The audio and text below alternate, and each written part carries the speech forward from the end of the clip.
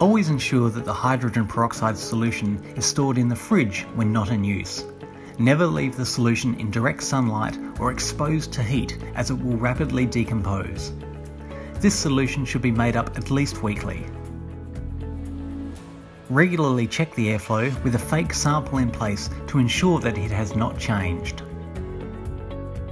When transferring a sample from a bottle or pipetting it into the round bottom flask, be careful to not unduly agitate or aerate the sample. Introducing air will oxidise the sulfur dioxide and give an incorrect result. And ensure you drain the pipette by holding the tip of the pipette against the side of the flask. Do not leave samples in the round bottom flasks for more than a few minutes, as they will oxidise, losing sulfur dioxide. Once the sample has been acidified, connect it to the apparatus immediately and start the procedure, or significant amounts of sulfur dioxide will be lost. The sodium hydroxide solution degrades over time through reaction with carbon dioxide in the air. It should be standardised regularly.